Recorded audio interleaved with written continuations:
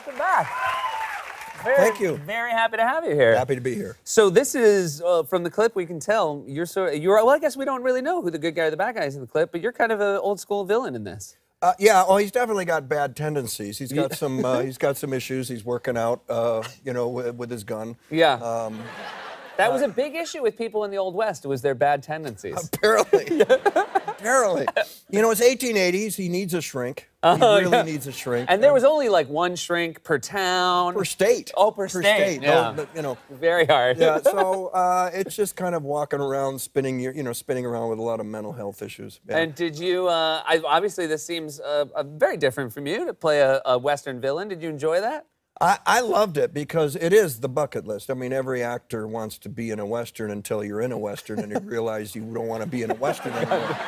Because you got to ride those damn horses. Right. Because I'm from Michigan. I didn't grow up on a, horse riding. Famously, Michigan put horses out of business. Did we? Yeah. Did we? So I got trained by a guy in Michigan that taught the county mounted division. He was a rodeo guy. He was great because if I hadn't done that, I would have fallen off more than 3 times because I fell off, thrown off. 3 times? 3 times, yeah, over 3 months, yeah, which is a pretty good batting average. Yeah.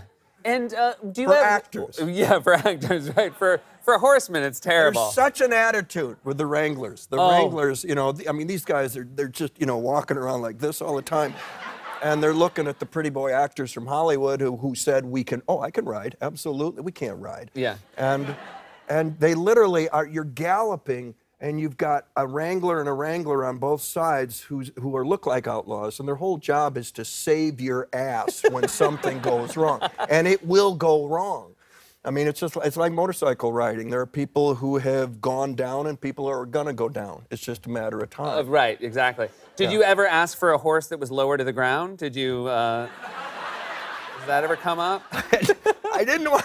I got to be a bad guy, and I'm leading real men, real outlaws. So and you don't want to be on a Shetland pony. Shetland pony. Can't do it.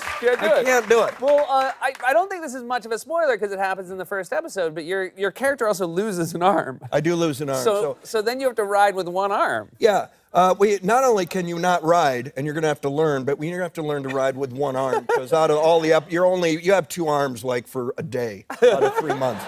So it's all about this, and you got the special effect. First of all, you're riding, and it's where's the balance? Right. Oh, here it is. You actually have a disadvantage over someone who actually has one arm because your arm's still there, like leading you to be even more imbalanced. Yeah. And it's great fun when you're spending 8 hours on a horse and you've got to shove it down the crack as far as you can get it. You got to wedge it in there because we can't see the arm. It can't be this. Got to be this. Okay. All right. And action. Big speech, cry.